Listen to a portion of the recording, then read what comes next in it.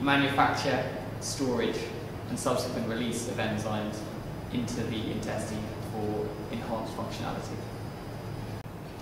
The problem we're trying to overcome is drug delivery to the small intestine, protein drug delivery especially. The problem is that proteins, when they encounter the stomach conditions, there's high acidity and enzymes in there which chop it into little pieces really. So the problem we're trying to overcome is to bypass the stomach and to release this protein of interest into the small intestine. So we hope to accomplish this by getting a bacteria to produce the compound of interest, then encapsulate itself with polysaccharide sort of coating, which is basically like a slime layer. And once it's encapsulated itself with this coating, it destroys its genetic information, so kills itself really. Means it's no longer a viable cell, and then you swallow this cell, and the slime capsule, we hope, will be sufficient to allow the bacteria to bypass the stomach. Cool.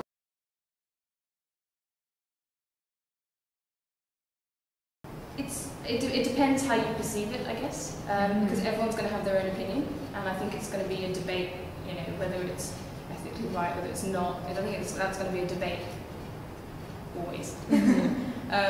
But, you know, I think it is up to people, you know, scientists, even if you're not, you know, top of the field. I think it's important to basically be able to relate what you can do in an understandable manner to people from the outside, just observing. But to actually create it is something different. And to actually assemble different parts and actually see them function, how you think they'd function, that's something else. Because in engineering, you can predict. Okay, you know, you have a transistor, you have a chipboard, you know, a motherboard, you have a computer. You know, it's going to work. You don't need knowledge of, you know, a transistor to know how to work a computer. And in synthetic biology, essentially, it's, you know, a similar kind of thing. We've got all these DNA parts, and we understand how they work separately, and putting them all together and seeing whether they work is huge.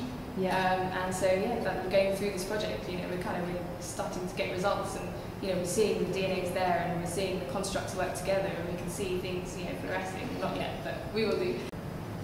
I think there's sort of huge potential. The potential is sort of only bounded by your imagination, and so there's a huge level of creativity that you're able to feel that you can experiment with. And I'm you know, everyone has creative urges, right? But I'm no good at art. I can't paint. I can't draw. And this is something I feel that, you know, you always can have sort of human nature, sort of artistic input into this sort of creative force. It's really cool.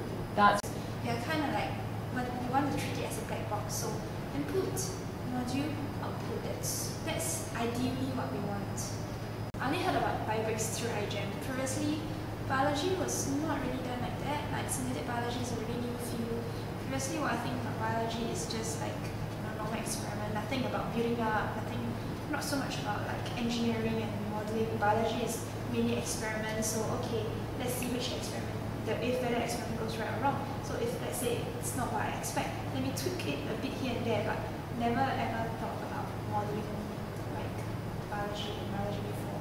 Last time when I thought about modeling, it would be like chemical engineering. Model this flow of the water. But right now, modeling is going to biology, which is really, really great. So maybe next time when they develop this field more, hopefully models can actually help the biologists predict more accurately on what's gonna happen.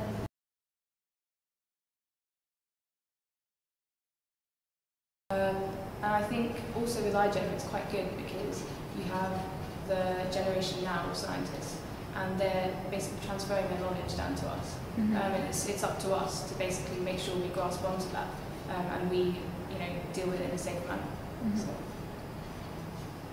So I can understand that it's a weird idea that you pop this kind of bacteria into your body, but at the same time, I think it's more about getting past that kind of notion, getting past a certain this kind of fear of it, and getting used to the idea.